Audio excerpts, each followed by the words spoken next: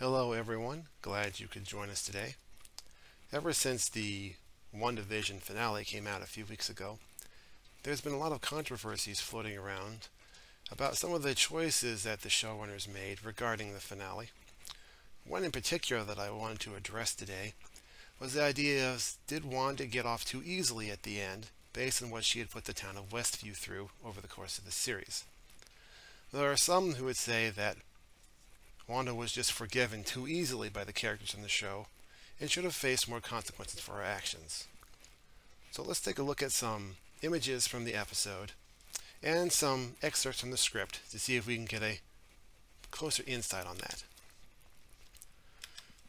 So, first of all, some events that happen towards the middle of the episode when Wanda is facing off against her opponent, Agatha Harkness, and Agatha begins to free some of the residents of Westview from the mind control that Wanda has been exercising over them. And when this happens, the town people's response is to begin to surround Wanda, confronting her about what she's done to them and begging her to let them go, in many cases in a very threatening manner. And Wanda clearly felt a threat to herself because her instinctive reaction is to reach out with her powers and to choke them all to the point where they all fell to the ground. Shortly after this point, Wanda does relinquish them and begins the battle with Agatha. But this is clearly something that the townspeople would have in their minds as events unfolded later in the episode. So to look for our next point, let's go on to some excerpts from the script for the conversation between Monica Rambeau and Wanda after the climax of the episode. So Wanda is walking through the middle of town. She comes up to Monica, and Monica says, "They'll never know what you sacrificed for them," referring to how Wanda completely took down her enchantments over the town and lost the recreation of vision that she had, and also her children. To this, Wanda responds, "It wouldn't change how they see me. And you don't hate me?" Which is an understandable response, since Monica, just like the people who lived in that town of Westview, had been subjected to Wanda's mind control and knows what it was like.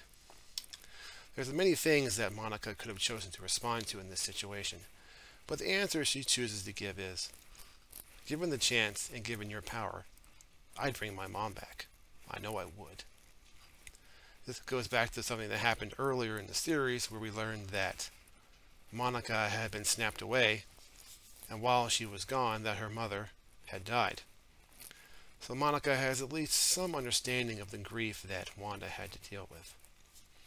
Now, she's not saying that what Wanda did in holding the town hostage was justifiable, but she is showing sympathy with her over bringing back a loved one that was obviously very close to her.